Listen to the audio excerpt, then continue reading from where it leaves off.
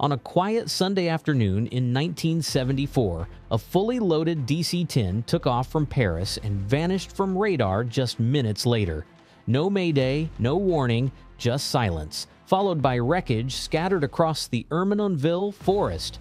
What brought Turkish Airlines Flight 981 down wasn't a storm, a hijacking, or sabotage. It was a cargo door, a flaw so avoidable it had already nearly killed before. And yet nothing had changed. This wasn't just a mechanical failure. It was a global wake-up call that exposed deadly cracks in the aviation system. And it all started with one overlooked latch in Paris. So, why did McDonnell Douglas allow the DC-10 to keep flying with a known design flaw? And how did a cargo door lead to the deadliest crash in French aviation history? In this video, we will break down the true story of Flight 981, from the warning signs ignored to the explosive final minutes, and how this tragedy reshaped the skies forever. Let's dive in. March 3, 1974 began like any ordinary travel day at Paris's Orly Airport. Turkish Airlines Flight 981 was on the tarmac, set to continue its journey from Istanbul to London with a stopover in Paris. The aircraft chosen for the job was a McDonnell Douglas DC-10-10, tail number TCJAV, named Ankara. It was a relatively new plane, delivered to Turkish Airlines just 2 months earlier in December 1973. Built for long-haul comfort, the DC-10 was the pride of modern aviation at the time, with its wide-body design and triple-engine configuration. But beneath that sleek surface, the DC-10 had already earned a controversial reputation, which we will get to in a few. Flight 981 was unusually packed. Turkish Airlines had recently signed a codeshare deal with Air France to serve passengers between Paris and London. But on this day, an Air France strike forced many travelers to be rebooked onto Flight 981. The result, 346 people on board, 333 passengers, and 13 crew, making it the deadliest commercial flight in history at that time. Among the passengers were tourists, students, and families returning from holidays. A large number were French citizens. The majority were seated in the rear economy section, directly above the cargo hold. The crew operating the flight included experienced professionals. Captain Nejat Berköz had over 7,000 hours of flight time. First Officer Orhan Öztürk and Flight Engineer Mohammed Mahmoudi were also highly trained. Mahmoudi, in particular, was responsible for verifying that the cargo door was properly locked during boarding. He followed protocol, checked the external indicators, and believed everything was secure. But the locking mechanism, if not properly latched, could still show a locked signal even when it wasn't. What no one saw coming was that this stopover in Paris would become the most tragic leg of the journey. The plane took off at 12:32 p.m. local time, climbing steadily through a clear afternoon sky. 11 minutes later, everything changed. So what exactly happened in those final moments? At 12:32 p.m., Turkish Airlines Flight 981 lifted off from Paris Orly Airport, heading northwest toward London. The DC-10 climbed smoothly through 10,000 feet, then continued toward its cruising altitude. For the next 9 minutes, everything appeared routine.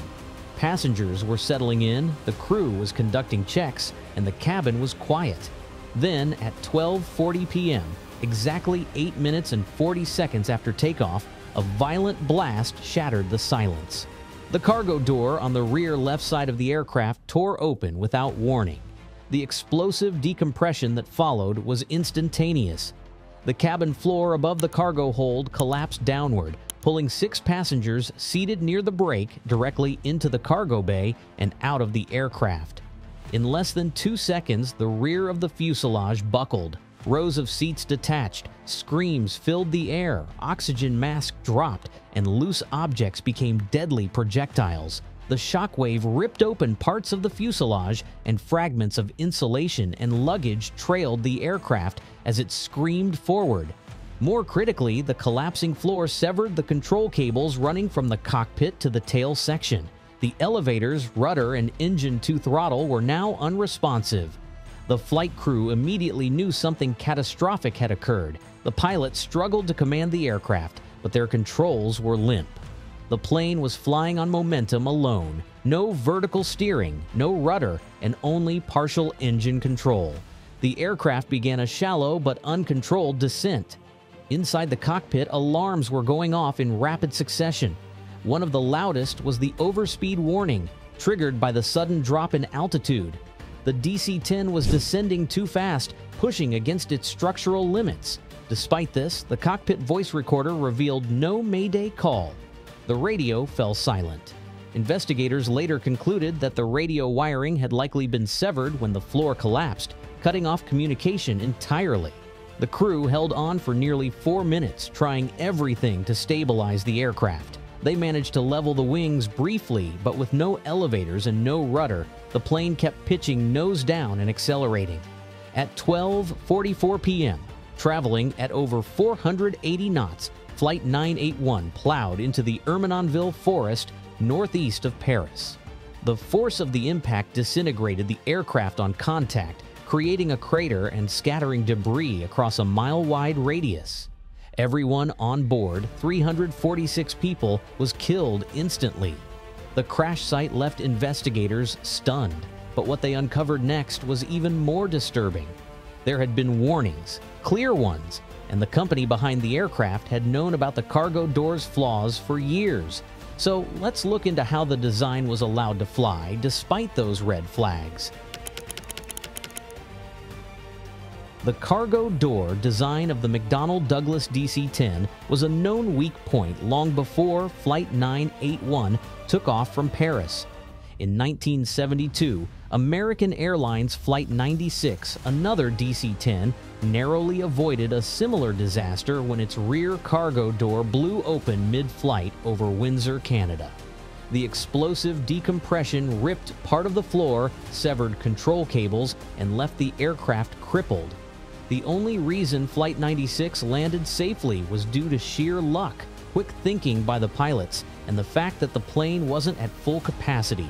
This incident should have been a turning point, forcing a complete redesign of the cargo door system.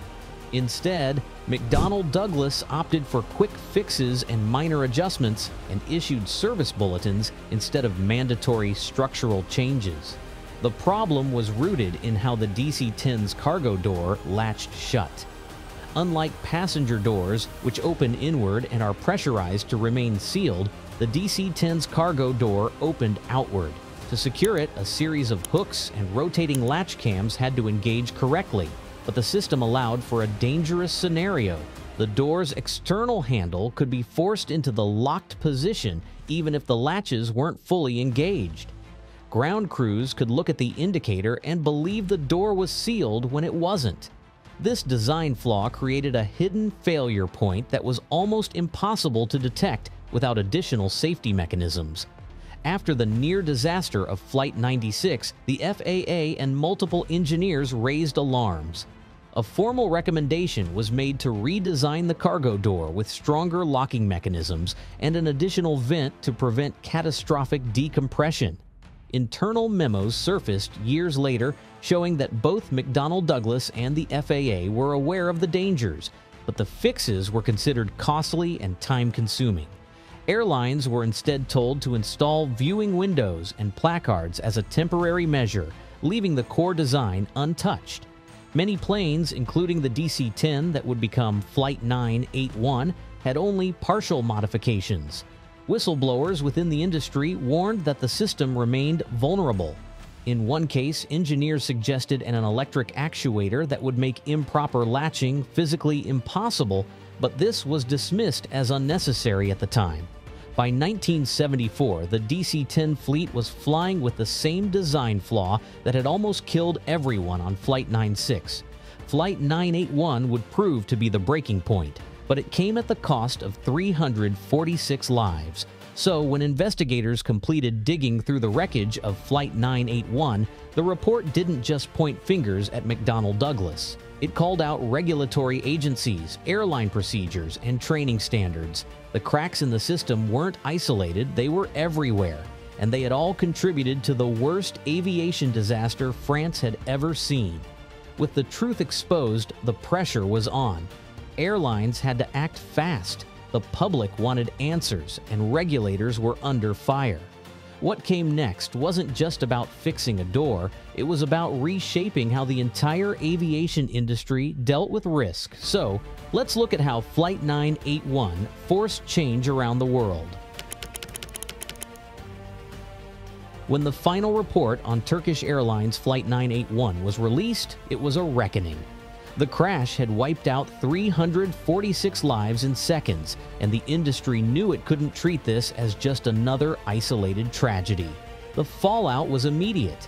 British Airways, which operated a fleet of DC-10s through a lease agreement, grounded its aircraft within days. Other carriers followed suit.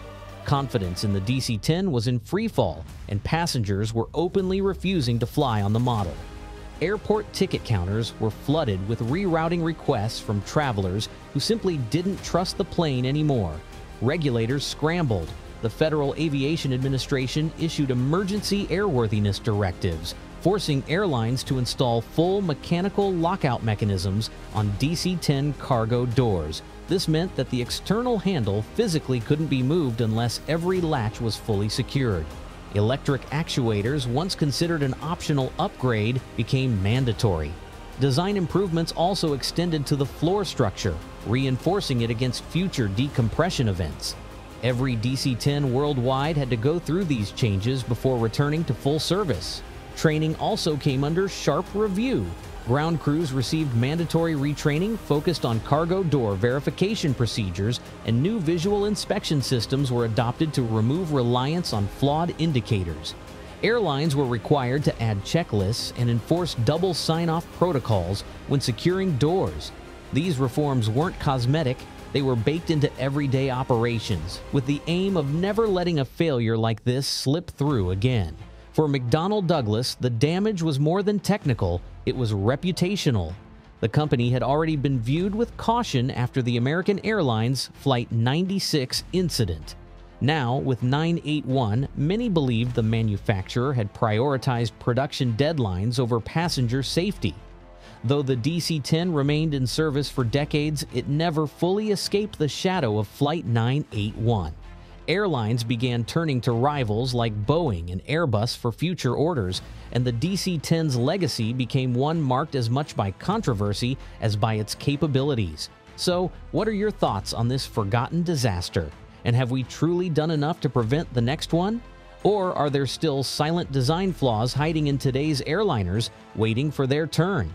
Drop your thoughts in the comments, and don't forget to give this video a thumbs up and subscribe for more deep dives into aviation's most shocking moments. Until next time, safe travels.